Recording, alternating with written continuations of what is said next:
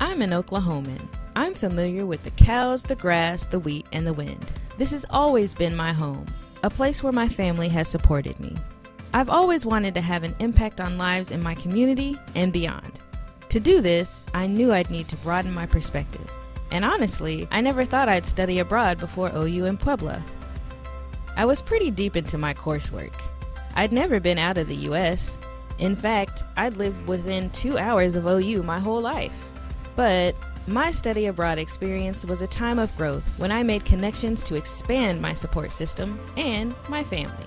Abroad, somehow you plug in and make family wherever you go. One of the ways we humans create, celebrate, and connect is through food. In Mexican Socolos, families stroll the lush grounds, savoring food and downtime together. Rain or sun, these city centers are warm with an air of community. Community markets and sellers provide fresh, local meat, produce, and other foods to fuel the people. The people of Mexico create dishes reinforcing the shared human values of identity, appreciation, and connection. As you make connections with others abroad, you connect to what's most important to you. And as you get to know the people and places, there are things about them that you can identify with or learn from. I identify with Mexico's concern with family, and I've learned how to make family from friends and friends from strangers. Be open and refrain from passing judgment. After I passed through the figurative portal between the U.S. and Mexico into what was for me another world, I experienced the complexities of diversity that could only be developed through this new level of exposure. Although I struggled with maintaining my relationships with loved ones back home and allowing myself to truly relocate, I see things about myself now that I would have never discovered in the midst of everything I'd always known. I now realize that I was never truly isolated.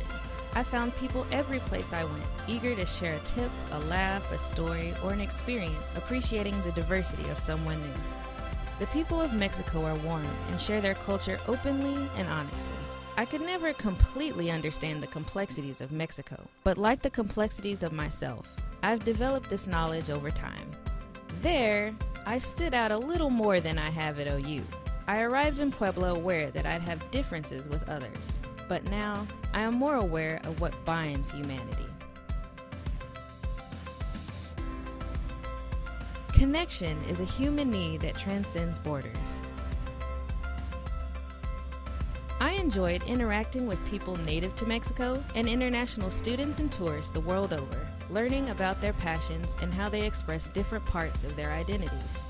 This insight has helped me to shape my own identity. Before studying abroad, I'd always had someone I'd known forever nearby to relate to, and I built a lot of my identity around being useful to other people. I needed to revamp my mindset to become the best me possible, a me that could present my unique perspective effectively to make the most impact. But often, my mind wandered to worry about my loved ones, or the uncertainty of the future, or disappointing people, or my common fear of wasting this precious time. I fought to balance taking it all in and feeling like I had to stay on as I scrambled to capture every fleeting detail. But in Mexico, I sensed a pride among the people, and this pride became imparted in me as I wandered through the streets lined with crowded, authentic taquerias and children scampering towards the churro lines, because I had been welcomed here and entrusted to tell of this world. Every crowd felt like a tight-knit community, and our value of family was evident. I relate to Mexico's zeal for celebrating life, namely sharing food with the people who make all the work worthwhile. I knew it'd be worth it to cut the cord, though I tried to hot glue it back together at times. And now, I'm eager to travel as I become a more effective communicator. As I left my loved ones behind, I became a part of a new family. We each had a different lens, but we all saw the value in making the journey and embracing such an adventure together as the first group to spend a whole semester in our program. We encouraged, we empathized, we egged each other on,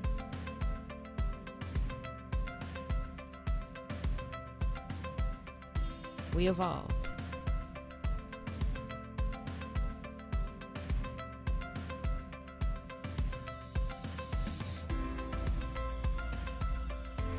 Seriously, study abroad.